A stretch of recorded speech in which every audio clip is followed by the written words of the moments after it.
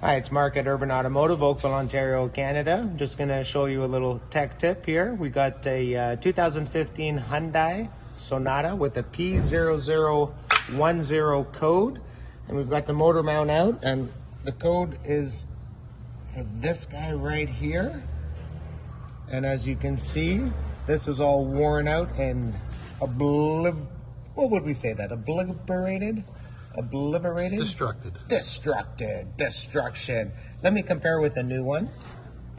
And as you can see, it's supposed to have a couple tabs. And I'll put that down, and these tabs are spring loaded, so they go in and out.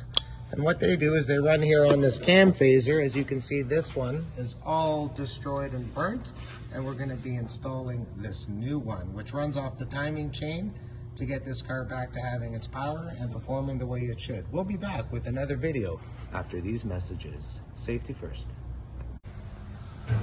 Hi, it's Mark, Urban Automotive, Oakville, Ontario, Canada. Part 2, phase 2. We're going to show you what I've done here. I've removed the cover and I've replaced the sprocket here. As you can see, I've lined up the chain with the big yellow dot. The chain marks up also over there, and these line up with the top of the valve cover here, and they're supposed to be. And then if we can just get the camera down there on the crank, there's also lined up at the bottom, there's a special colored link on the chain. Once that's all lined up, you know you're good to go. I'll be putting my cover back on, and then I'll be back for phase 3 to show you how to sync it with the scanner.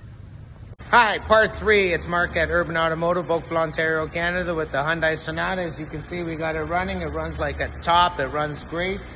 Got to just put into my scanner here. We're going to reset the adaptive values, make sure it's all good, take it for a drive, and it'll be all great.